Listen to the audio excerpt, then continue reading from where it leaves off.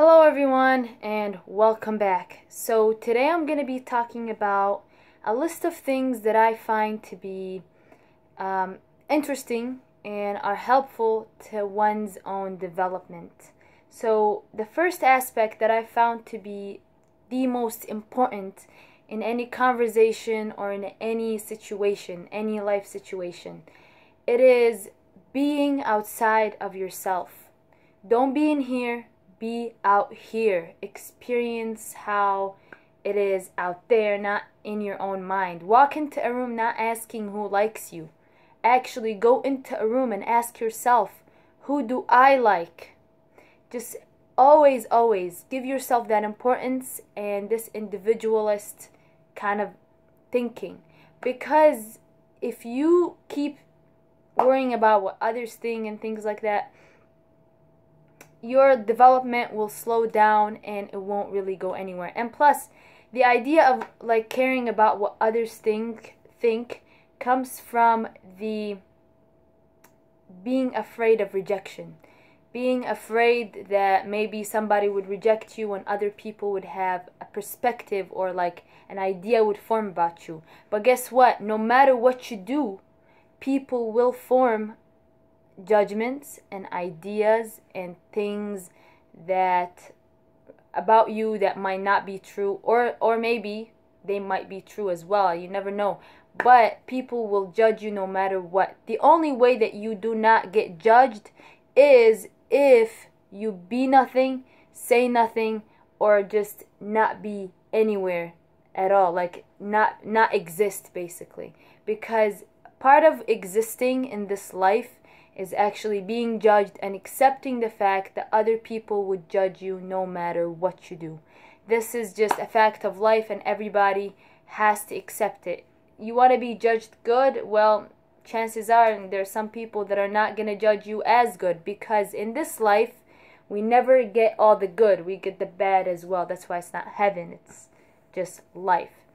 Another thing is, when I say be outside of yourself, listen to what other people say. When you say something, don't say it because you said it, not because Shem said it. I'm gonna make my statements from now on as an I, me, rather than you, because this is a video for me as well, because these are things that I need to improve as well. So the first thing, I need to be outside of myself. I need to be in the moment and not think about what the other person is thinking about me, because this is too much work. This is too much distractions for me. I'm not an impress object. I'm not there to impress people. I'm not there to entertain people. I'm there with people, and I look at things and do things not to impress anybody or make anybody think a certain way about me, because that's not how I look at people. So, and also give yourself the power of approval. So you give approval to people. Do not let other people give you approval. Don't look for others' approval. You give approval. You judge. This is you. You give yourself the power. It's like you also give other people the power.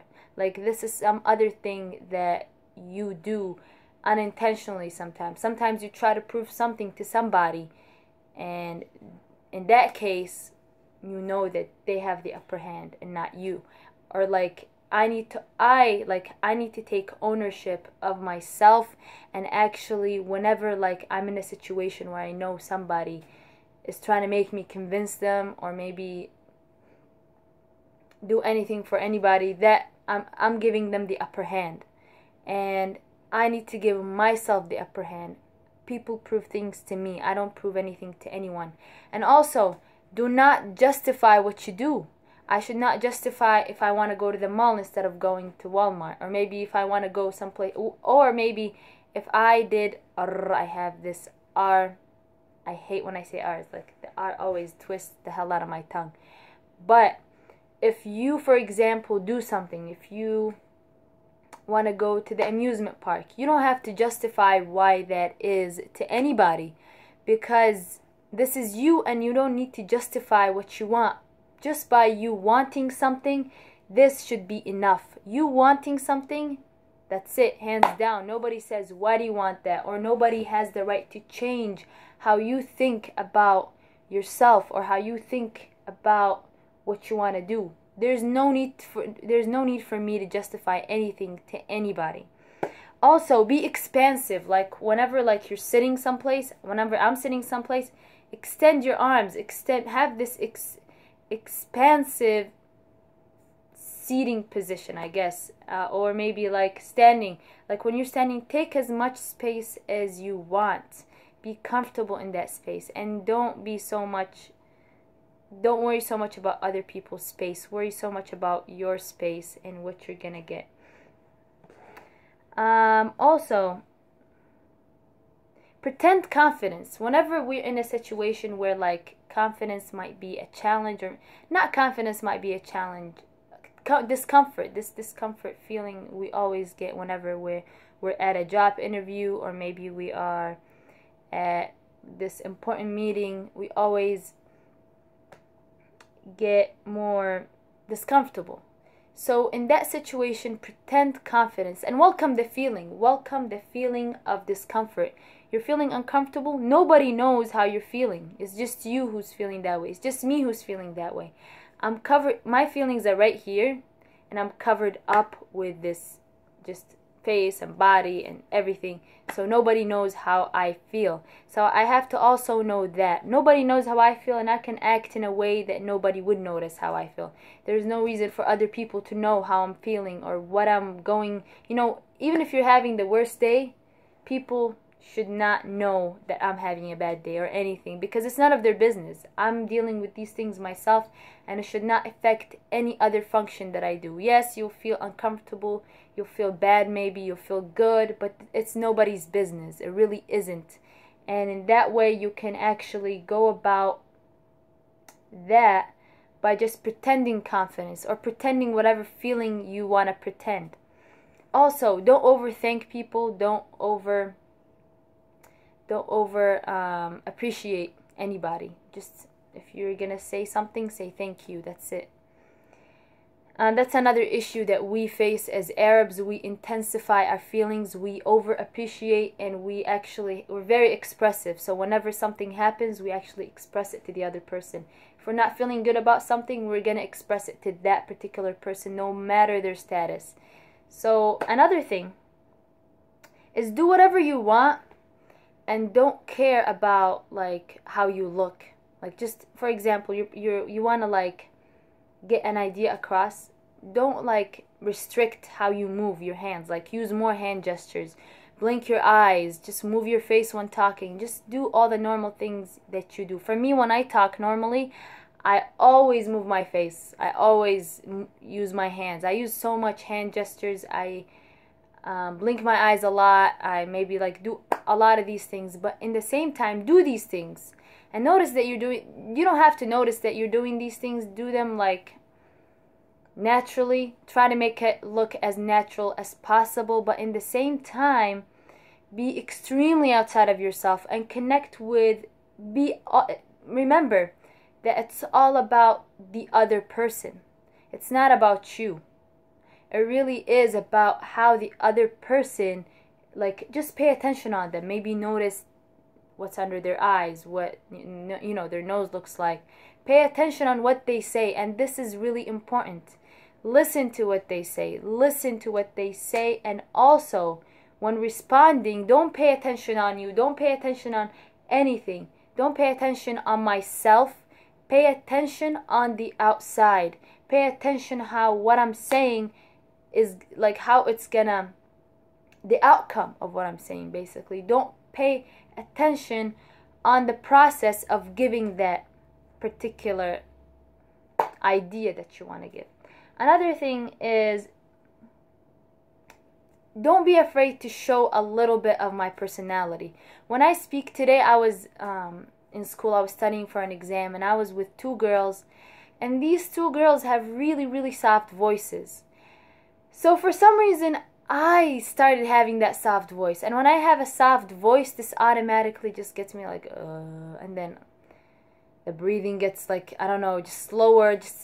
me trying to be congruent, like mirroring other people, I feel is the worst enemy of mine. Like I always mirror however the environment is, I mirror it right away. Like somebody's talking, let's say, I don't know, with an accent, I automatically get their accent and start talking a little bit. It's kind of like sympathizing with other people, and I'm not a sympathetic person. It's just because this is my family, this is the way they've been handling things. I've lived so many places throughout my life, and my parents would always mimic or maybe assimilate to the culture of which they're in.